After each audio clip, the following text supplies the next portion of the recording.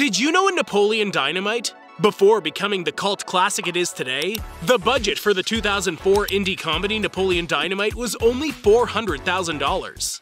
This meant that the main star of the film, Jon Heder, who played the titular character, was only initially paid $1,000 for his performance. Surprising given that he blessed us with one of the most iconic dance scenes in any film. After becoming a runaway success and the film performing so well in cinemas, Jon was able to renegotiate and take some percentage of the profits from the film's success, saying they went a little bit higher. But